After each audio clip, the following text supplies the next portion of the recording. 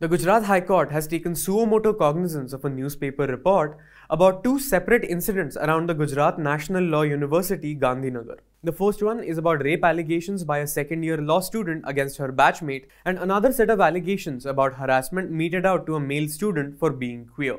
No complaints have been made by the victims, but grievances have been posted anonymously on a social media handle of all the national law universities. The post about the allegations of rape made by the victim anonymously says that the victim was raped by a batchmate after being intoxicated, and was then threatened that the videos of the crime will be leaked if she raised an alarm about it. A report by the Daily Ahmedabad Mirror says that a queer student has accused the GNLU of fostering a homophobic culture on campus. The post by the queer student in question alleges that he was bashed for not being liked by anyone in the boys' hostel.